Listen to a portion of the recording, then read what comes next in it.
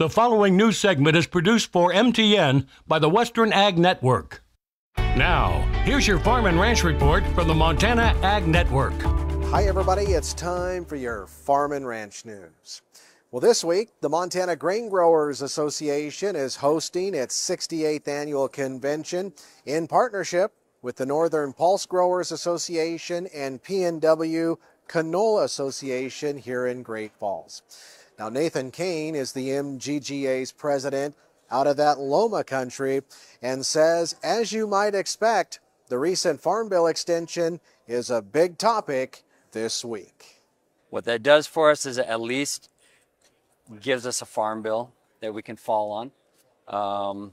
What it doesn't give us is a lot of the asks that we're trying to get in a new farm bill, but it does give us some time to push the asks, like the higher reference price and continuation of the funding for crop insurance and some of these things in the programs, the MAP and FMD programs within it, more funding for better exports and better foreign market development and things like that. Yeah. He explains why trade is so important to farmers. You know, it's critical, definitely for this country as a whole, most certainly for the state of Montana. Just thinking of one commodity, wheat, state of Montana, we export 60% of our wheat. And so it's critical that we have good trade policy, good partners with other countries that want our wheat. We have to be able to get rid of it. Andy explains why research is so important to farmers, whether it's drought-tolerant varieties or breakthroughs to help deal with wheat stem sawfly. Things are changing, whether it's pests, whether it's weather conditions of drought or flooding or whatever it is.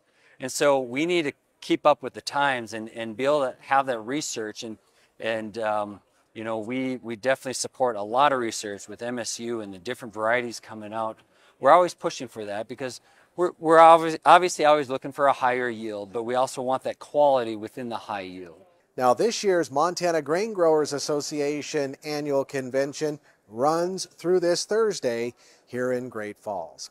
In the meantime, for more of our coverage, be sure to tune into our radio and television programs, of course. Plus, be sure to check us out on our social media channels like Facebook and YouTube. Stay with us. We'll have more ag news right after this.